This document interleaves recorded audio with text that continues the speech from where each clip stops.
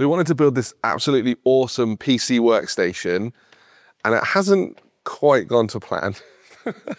However, hopefully today we're going to find the solution, and then we can actually see how fast this thing is.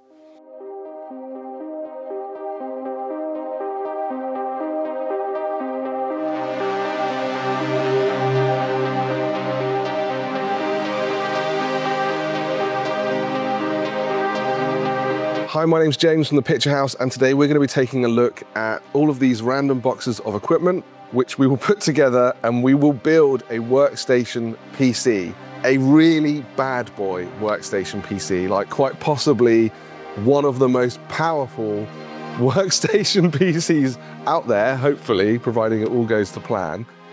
But essentially, we've gone away and done our research, and we found a whole bunch of components that we're going to put together in order to build a workstation that absolutely rips through the software that we use on a day-to-day basis.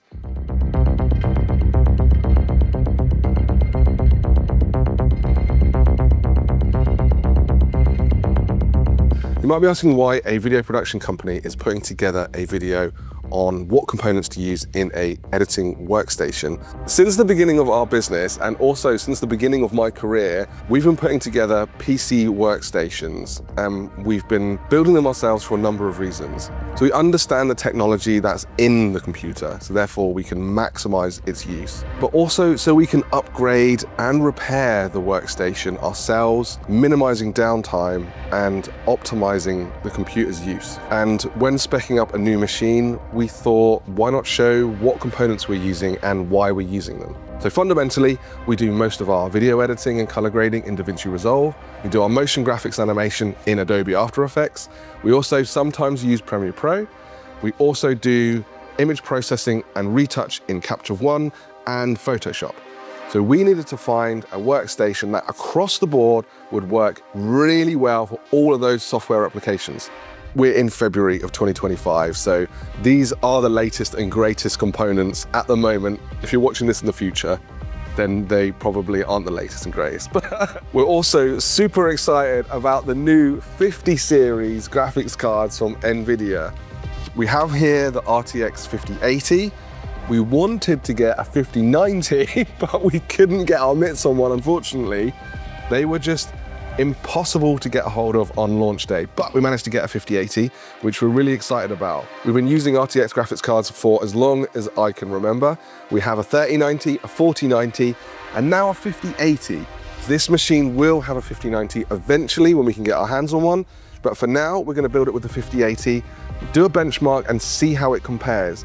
We'll then swap out the 5080 for a 4090, and then do a direct comparison on this same workstation, and we'll see how the previous generation top tier graphics card compares to this second rung down tier graphics card, but in the latest generation, the RTX 50 series. So just a caveat, this isn't a play-by-play how to build a workstation video. There's loads of really, really great videos on YouTube on how to build a PC workstation. And we'll put a couple of links down below on how to actually put all of these components together. Okay, so we're gonna start with the motherboard, which is a great place to start because that's where all of the components attach to, right? We've gone with the Asus ProArt X870E. Okay, what's great about this motherboard, and the reason we decided to go for this motherboard, is because firstly, it has an X870E chipset on board, which is the highest performance chipset for AMD processors. It has a wealth of excellent high-speed ports on the back panel. So for example, this has two 40 gigabit per second USB-C ports on the back, as well as a number of 20 gigabit per second USB-C ports, as well as 7 10 gigabit per second USB Type A ports. That's really important if we're offloading data from our V-Raptor, for example, the Red Digital Cinema camera, which records huge files. We want to be able to offload them super quick. High-speed ports are fundamentally important to us. This motherboard also has two PCIe 5 ports, which is really important for this graphics card, the RTX 5080, or any of the 50 series graphics cards. They require PCIe 5 in order to work at their maximum bandwidth. The motherboard also has 4 M2 NVMe SSD ports. They're not ports. Support holes. Slots. They refer to them as slots. So in terms of NVMe SSD slots as well, this is really feature packed. 2 of them are PCIe 5, so that means they can run at crazy data transfer rates, and 2 of them are PCIe 4. And that means that the NVMe SSDs that you've installed are going to be running at their absolute maximum performance. And that's crucial for using caching like in After Effects and DaVinci Resolve. And it also means that your operating system and applications will load within seconds. They've also focused on it being a slightly more robust build, so therefore you've got reliability built in, and it's also got some key features such as 10 gigabit Ethernet built into the motherboard itself. You don't need to have a separate PCIe 10 gig Ethernet card plugged into this motherboard, which frees up your PCI Express ports. Okay, next we're gonna go with the processor, the central processing unit.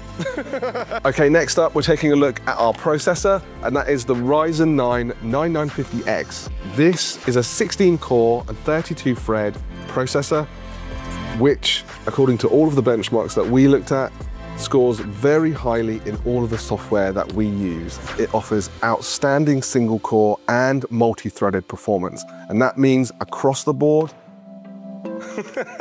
And that means across the board, whether we're working with software that's optimized for multi-threaded processing or single core, it doesn't really matter. The performance with both is outstanding.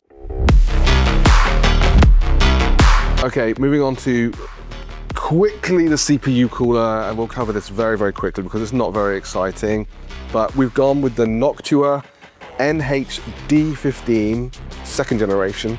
And we've gone with an air cooler for a couple of reasons.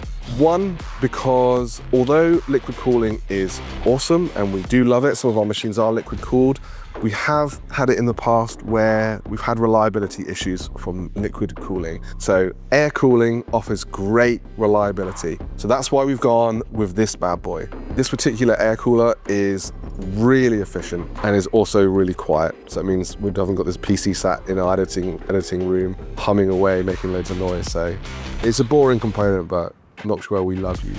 It's a really cool cooler. Noctua, we're a really big fan of your components. So I actually think coolers are really cool. I mean, they're really interesting. Excuse the pun, but. Okay, RAM, let's take a look at RAM. We've got, from a brand called G.Skill, we have got the Neo, what's it called? Trident Z5 Neo. And we specifically went with one without any RGB on it because I hate RGB. This is the AMD EXPO version. It's optimized for AMD processors and chipsets, so this should be relatively plug and play. This is DDR5 6000, which is rated to work really well with this particular processor and this chipset. We decided to go for 64 gigs of RAM because, well, we actually wanted to go for 96 or 128 gig, but for some reason there seems to be a shortage of this particular type of RAM and that capacity. For the most part, 64 gigs is actually fine. All of our other workstations have 64 gigs of RAM, and we never really run into any issues. We wanted to have more on this workstation just to have some overhead, but the way that Resolve and After Effects are now using fast NVMe SSDs for caching rather than the RAM does actually mean that 64 gigs of RAM will give us plenty of performance for most of the software that we use. Lexar. Okay, moving on to storage next. We have the Lexar NM790 NVMe SSDs, and we've got 2 of them, which are 4 terabytes in size. One of them will be for installing the operating system and for all of the applications that we use. And then the other one will be used purely as a cache drive or a scratch disk, as they're sometimes referred to. These are only PCIe 4, so we could actually upgrade it in the future for PCIe 5, but for the most part, 7,400 megabytes per second read speed is pretty damn good. And kind of the star of the show, and one of the most exciting parts, is this GeForce RTX 5080. I'm a massive fan of NVIDIA. They've been leading the way, in my personal opinion, for graphics processing technology, and what they're doing with all of their CUDA technology is absolutely amazing as well. So without a really powerful GPU, it wouldn't be possible to do a lot of the work that we do in Resolve, for example, or After Effects. They all heavily rely on the graphics processing unit. Instead of sending the processing to the CPU, a lot of it is done on the GPU. So it's really important to have a high-end, high-performance graphics processing unit, and NVIDIA are pretty much leading the way in terms of GPU performance. And this is, at time of recording, February 2025, this is one of the latest generation GPUs available on the market, so we're really excited to see how this thing performs, how it stacks up when compared to previous generations as well. Graphics cards are very exciting things. They're also very expensive things.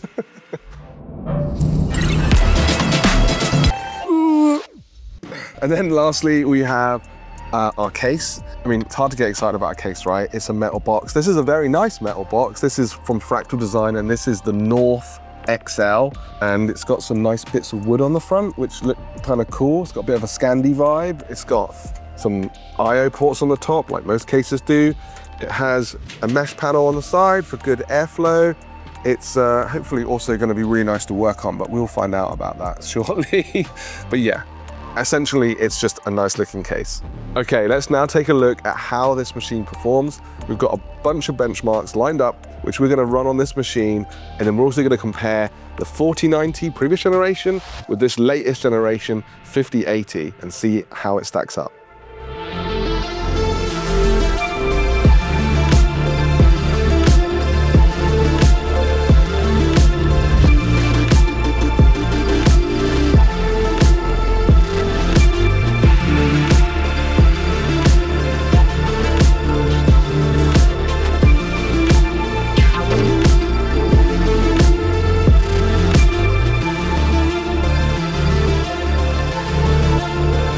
To say that it hasn't quite gone to plan is probably a little bit of an understatement. So eagle-eyed viewers may notice that I'm wearing slightly different clothes to the previous shots, and that's because we're on day 3 of messing around with this system here. It doesn't normally take us 3 days to build a computer. In fact, it only probably took us about 2 hours, but in and around the other work that we've got going on in the studio here, we've been coming back to this machine in order to try and get it running as best as we can. And we haven't had the performance that we'd hoped and anticipated out of this workstation, but we think we might have identified why that is. So we haven't been able to run a Cinebench benchmark because the GPU is not supported. We haven't been able to do We haven't been able to do Puget Bench in DaVinci Resolve because we think the GPU is not yet supported. Because those are the 2 key bits of software that we use predominantly. After Effects and Premiere Pro we use a lot as well, but not quite as much as Resolve. We actually wanted to solve the problem for these key bits of software first, before we went ahead and started looking at the performance in those other software applications like After Effects, Premiere Pro, Capture One. Because if Resolve is not working as it should do, for us, that's a big problem. So we need this machine to be a DaVinci Resolve workhorse, and currently it's not. Every time we open Blackmagic DaVinci Resolve, it wants us to optimize the neural engines. And without going into loads of detail, without optimizing these neural engines for your graphics card, you're not going to get the best performance out of DaVinci Resolve. Once that's been done and optimized, you shouldn't ever have to do that process again, because it saves that information within the software, and then you basically don't need to do it again, ever. We did a little bit of searching. We found an article on Reddit. We also found a link from within that article on Reddit to a Facebook community post where people with 5080s and 5090s are having similar issues. Within that post, somebody shared some information about using the game-ready driver rather than the studio-ready driver for the 5080 and the 5090. And we're gonna try that now and see if that helps and resolves the issue. But ultimately, we don't yet know. So we're gonna do some experimenting and see if we can fix that issue. Obviously, you will be watching this in the future. So future viewers this will not be the latest driver, of course. For reference here, we are installing driver version 572.42, and it is the February 13th, 2025 release. So you tried turning it on and off again? There have been multiple times where we've tried just turning it on and off again. That door's going. Shall I go and get it? Okay, so we've installed the latest driver, which is the game-ready driver, and I am, of course, anticipating that it's going to want to optimize again, because we're going to launch DaVinci Resolve for the first time on this machine. So it is going to pop up and say optimize. That's fine. It's saying optimize DaVinci neural engines. We're going to click optimize, and this takes like 5 minutes or so. So we're going to open up a project and then close Resolve and then reopen Resolve and then see if it pops up with the same optimized neural engines dialog.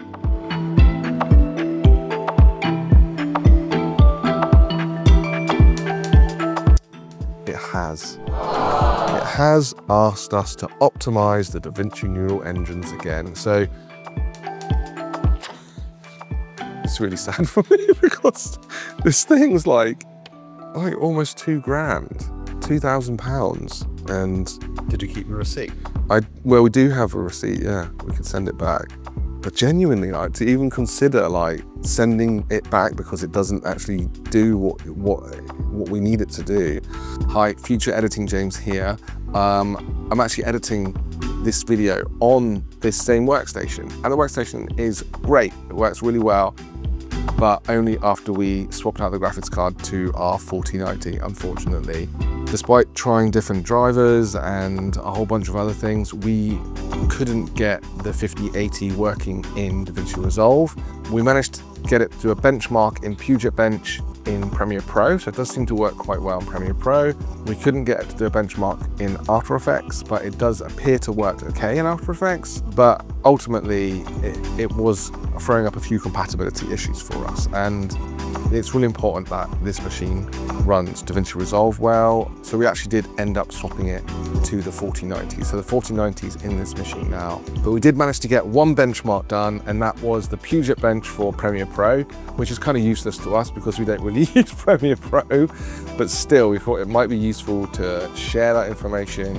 I know a lot of you guys do use Premiere Pro, and it also does give us a kind of an indication of some of the performance differences between the two graphics cards. So in Premiere Pro version 25.1.0, which is the 2025 version, and in Puget Bench benchmark version 1.1.1, this system with the RTX 5080 scored 15,948.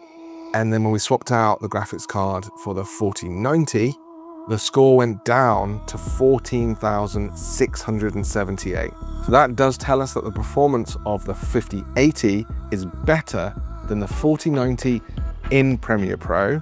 Of course, you kind of need to take these benchmarks with a pinch of salt. I mean, ultimately, if you're using loads of really big video files, then the 4090 is probably going to be the better card for you because it's got more VRAM. But if you're not using really, really big files and you don't need that extra VRAM, and 16 gigs of VRAM on the 5080 is going to be sufficient for you, then you know what? You probably are going to get better performance from a 5080 in Premiere Pro than you will from a 4090.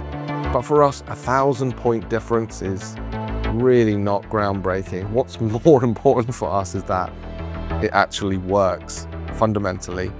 We can turn it on and we can crack on with our editing. And actually, this machine with a 4090 in it is absolutely awesome. And it flies through all of our post-production tasks. So to kind of wrap things up, this is a killer workstation spec. Ryzen 9950 on the Asus ProArt X870E motherboard with an RTX 4090, some super fast Gen 4 NVMe's, DDR5 6000, and a really nice case from Fractal Design. As a complete package, this is one hell of a workhorse.